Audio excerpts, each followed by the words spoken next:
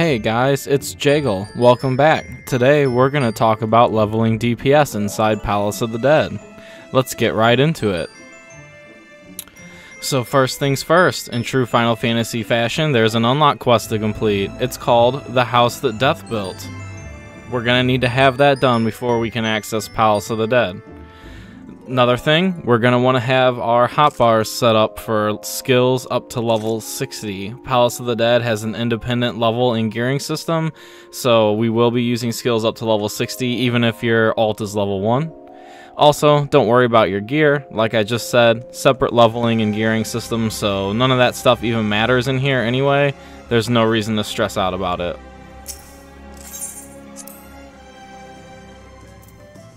Okay, so we're going to go ahead and select Teleport. We're going to choose the Black Shroud. We're going to choose South Shroud and Quarry Mill.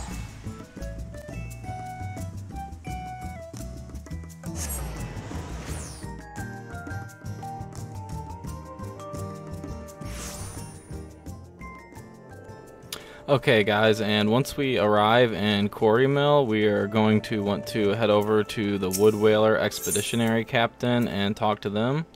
We're going to choose Reset Your Progress because we want to make sure we have an empty slot. That's going to be a necessity to load in.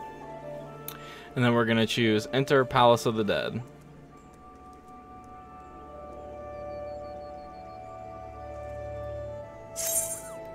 After that, we're going to go ahead and select our slot and then choose Enter with a matched party.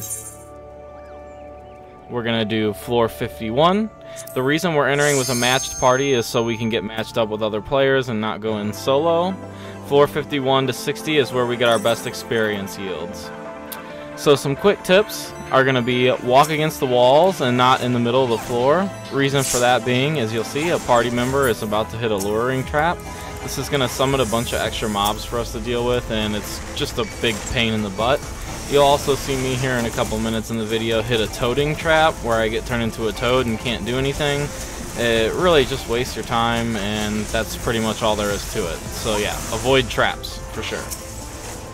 Okay guys, next thing to keep in mind when running these and grouping with randoms is speed is key. People are just trying to knock these out quick because when you finish the set of floors is when you actually get the experience that doesn't come from the mobs inside. So people just want to get it done. If you pay attention to the map at the right here, you'll see the blue key is lit up. That's the cairn of transport and will take you to the next floor. Go ahead and move on as soon as that key is lit up. The next thing is, don't be stingy with the items, guys. You're only going to be in here for 10 floors, so feel free to experiment with the pomanders at your leisure, you know. Try out the strengths and the rage and all that stuff, lust, and see what they do and see how you like them. Maybe see what you can come up with as far as strategies to use them for. So definitely don't be stingy with the items. Use them as much as you want. You're only in there for a few floors, so use them up.